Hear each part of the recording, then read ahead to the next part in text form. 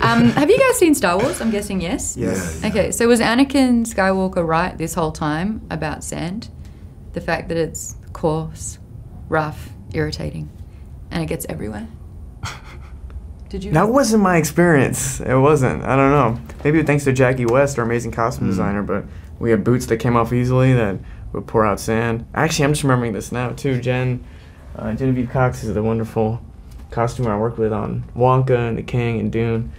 She came up with this contraption where if sand did start to pile through the suit, it would kind of collect at the base of the pant leg, and then she could take a little, Swiss Army knife at the end of the day and just pry open the seam, and it would come pouring out. Yeah, and then she would sew it back up, That's genius. So I guess in fairness sometimes, but I never felt it catching, you have body layers underneath, or at least I did. I don't know what other people's techniques were. Your desert boots are fitted slip fashion at the ankles. Who taught you to do that?